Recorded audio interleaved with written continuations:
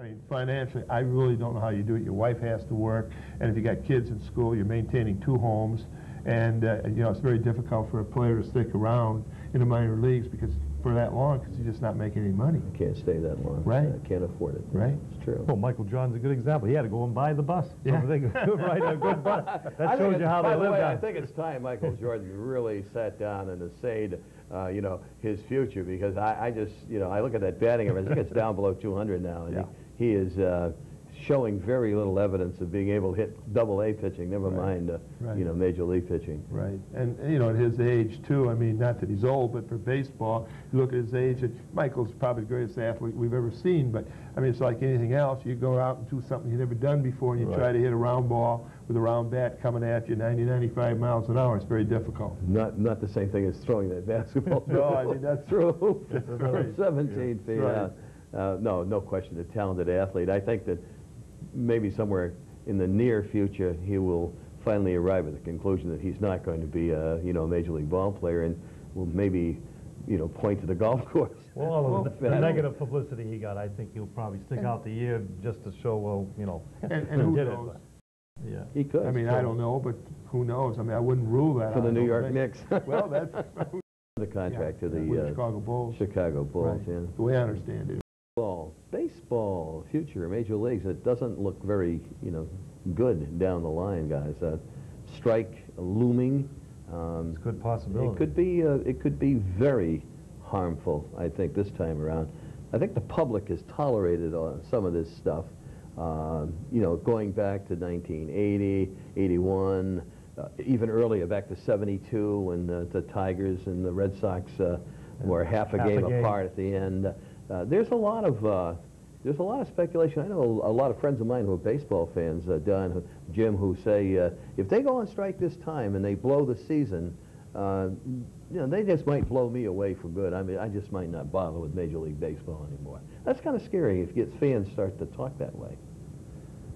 Yeah, I sure think so. And I think there's a very good possibility there will be a strike, just what I read in the paper today.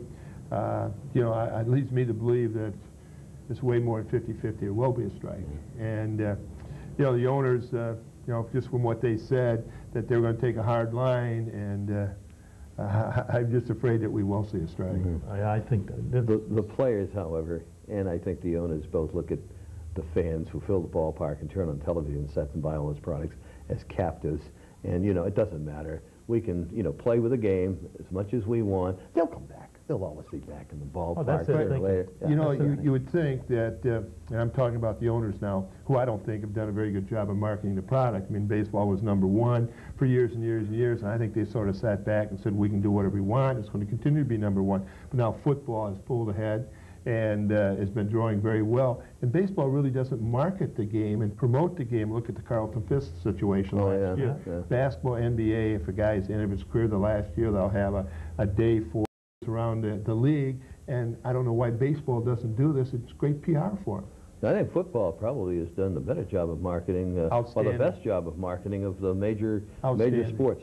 Hockey's trying to market, but that's a difficult proposition. If we took our 4 clubs in the area right here, I think right now you'd probably have to say the Patriots are the most popular. Yeah, they really are. Yeah, football. They're selling some tickets, and of course the Red Sox not season doing too well tickets now, are, you know, they going to started off.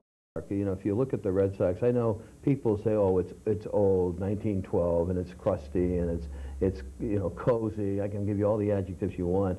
I find it an abomination to go to Fenway Park, to sit and squeeze the seats, to watch a ball game. I mean, granted, you're close. I mean, except for from first base on out to right field, and they become horrible seats, okay? Yeah, well, you had all those hungry fans back then. We're all getting a little heavy now. No, I know. Wise guy.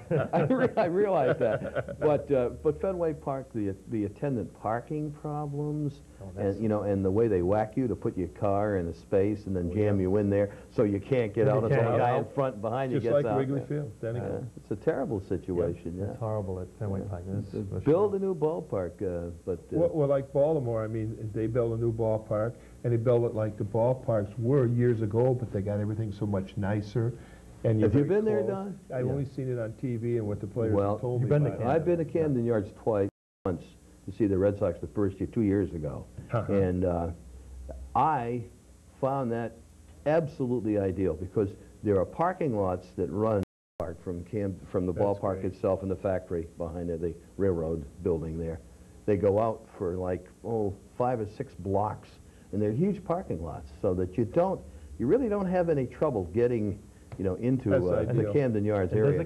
doesn't that come right off the major highway? Yeah, it does. The access yeah. is right from The there. access is beautiful, connecting the north of Baltimore and down to Washington. It's very easy to get there. It's very, very accessible, and the seats are very comfortable, and you have a location And you're better pretty than close. Fenway Park, as far as I'm concerned. And you're pretty close to the field too, aren't you? Absolutely, yeah. So that's ideal. Yeah, you really are. You're on top of it.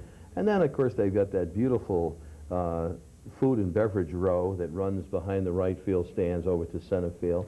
And I love the scoreboard location. They have terraced bullpens. It's just a delightful ballpark to go There's to. no question that that's what we need around here. And Cleveland and Cleveland, Texas, those Texas. 2 parks now, they've done a good job out there. Yeah, absolutely. But the future of baseball, what does a strike mean? I mean, supposing, to create a couple of scenarios for you guys, and I'm sure you've thought about this, approaching 40, and it's got a reasonable shot of breaking Maris's record.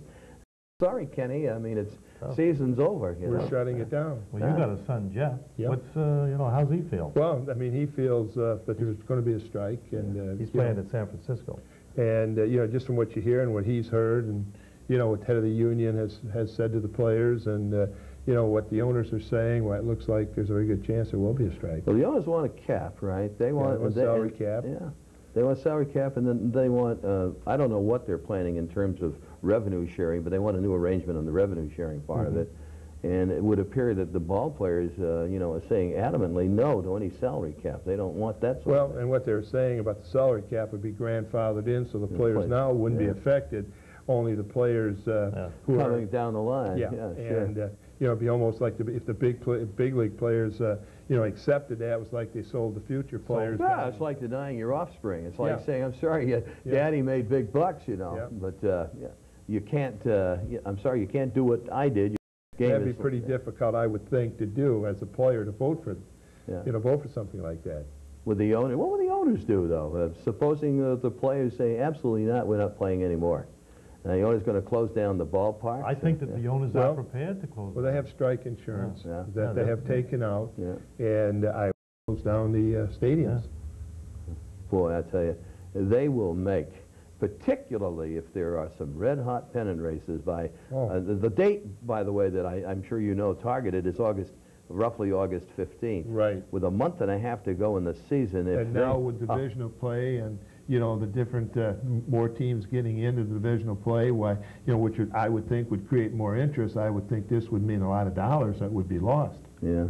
And here, and your season ends around August 12th, 15th. August 15th is the last day. The last day of your season. Sure. And then we'll have nothing to look forward to August and September in the way of baseball. That's discouraging.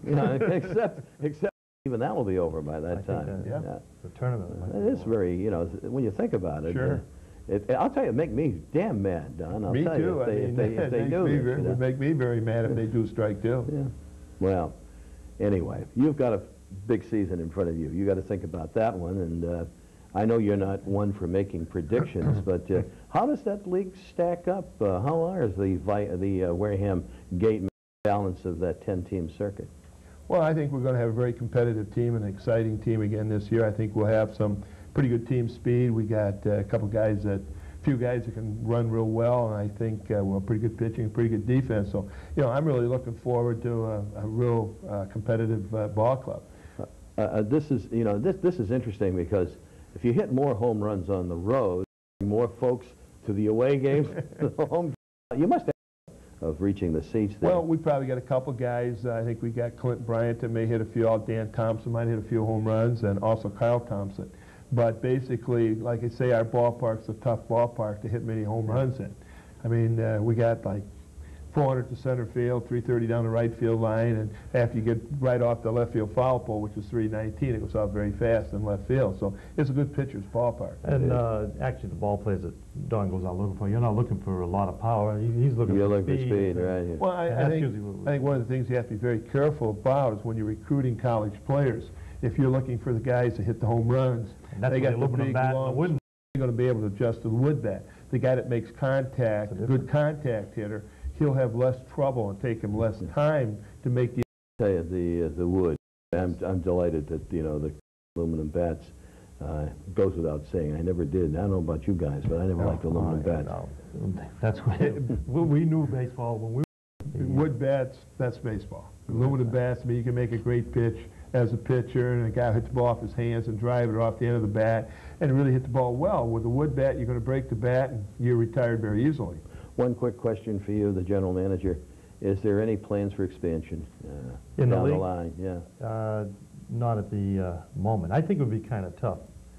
Right now, there have been a couple of franchises that have had a little difficulty. State expansion would be down the line, and with the status that you pointed out, when, we get a grant of $85,000 a year, and we were even sweating this year because baseball is cutting back. The minor leagues, I think it's AA, they're down to two umpires Two instead umpires, of three now. yeah, two-man So system, yeah. we thought we were going to take the cut. Fortunately for us, they cut themselves, but what's going to happen next year? And expansion, I You don't may not think get it's- any support next year if baseball collapses that's what happened. for any length of Possibility. time. Right now, as a league, we're thinking of ways that we can become solvent with ourselves. Well, I hope they Finally. can, you know, overlook their differences and sit Well, I down do too. and reasonably hammer out something that will be satisfying to both sides. It will have a big effect on us as a league. Yeah. It will. Greed, oh boy, the enemy. Don, I want to thank you for dropping by. Jimmy, nice to see you again, and I do see you occasionally, and I haven't seen Don since last summer when we went down to Well, he the, gets lost for a while.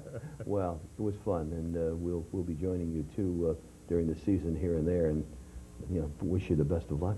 Well, sure enjoyed being here. Thank you. Jim, Thank you for having us. a great season. Special edition of Sportspourri. See you next time.